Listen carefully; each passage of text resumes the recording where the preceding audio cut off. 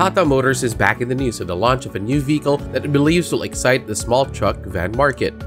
Tata Motors, through authorized local distributor Pilipinas Autogroup Inc, rolled out the Intra V10, which is targeted at the market for affordable truck or vans for micro, small, and medium enterprises. At the launch, Anurag Mehrotra, Vice President for International Business and Strategy, Commercial Vehicles Business for Tata Motors, said the Intra V10 being unveiled has been specifically adapted for the Philippine market. Today, what Tata Motors has launched along with PAI, our distributors, is a brand new small truck. It's called Intra V10, and it is a product that is extremely fuel efficient, probably got a fuel efficiency that's better than most in the marketplace.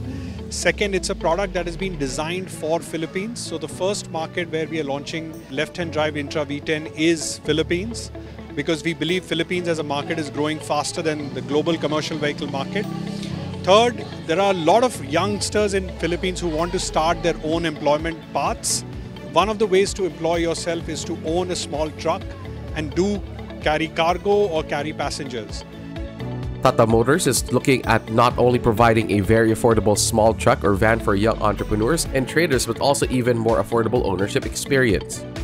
Because of the price at which we are offering the product and the extremely low cost of maintenance, the revenue that the consumer or the prospect will earn will allow him to secure not only his future but the future of their families. Tata Motors says the Intra V10 is ideal for multiple cargo and passenger movement applications that include aluminum container van, mobile kitchen, stake van, and patrol van.